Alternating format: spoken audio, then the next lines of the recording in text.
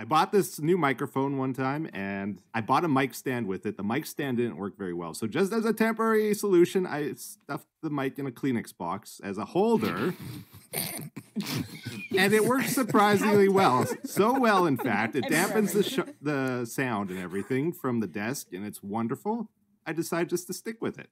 I also play with my keyboard about 16 and 18 inches up at the desk so that I have room for my arms.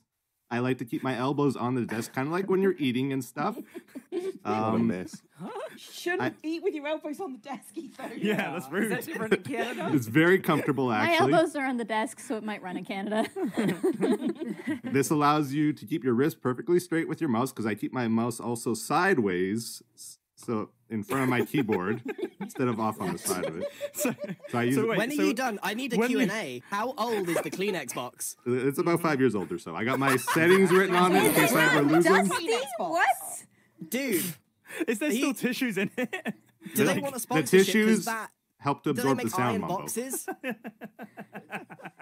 I'm 5 years for a moving Kleenex down. box. That's impressive. It's a Costco box, a nice big beefy one.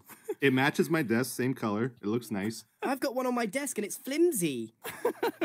How have you Remember, done this? We need a new category, is what we need. I think you need to go right to the very end, buddy. Top spot. I'm not done yet. I'm not done yet. Yeah. Oh, there's more? So because I play with my mouse in front of my keyboard sideways, right? I only have about 16 inches or so to move it. So I have high sensitivity. I have a pretty nice desktop though, so I play without my mouse pad.